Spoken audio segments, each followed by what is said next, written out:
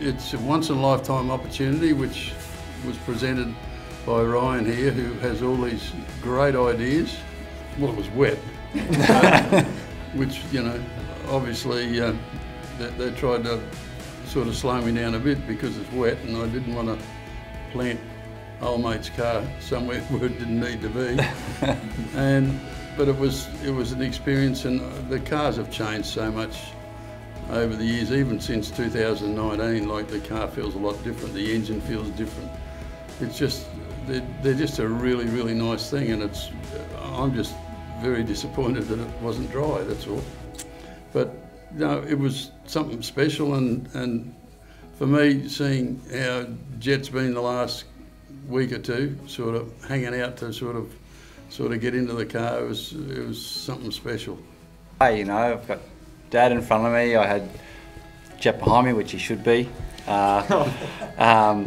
And then when we were side by side and all three of us were together, it was, yeah, I just kept looking around and just trying to take in what was actually happening. I mean, whether or not it does, you know, I know it was slippery with a bit of rain, but it didn't really matter for what we wanted to do. It was Ryan's obviously organised, and it was quite a surprise, which, you know, may never happen again, to be fair. Have all of us in... I can assure you it won't happen. Yeah. To have all of us in, you know, Shell V-Power Racing Mustangs was very, very cool, and especially for him, for have his first drive in one as well. So it's yeah, one of those days, and all the footage and the photos that's going to come out, it's going to be something that's going to be up on the wall for a long time.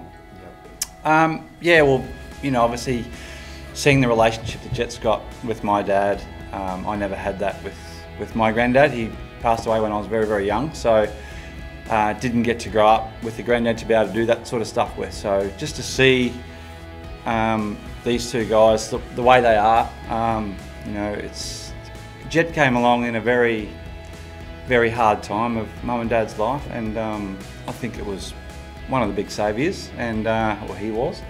And you know, just to see that continue now is pretty amazing. So I think with Dad and being on track, and you know, we never even thought he was going to get back in a race car again. I think, you know, he's had enough, and you know, he's happy to watch the boys do their thing. But to be able to shoehorn him back into a current spec car was pretty special.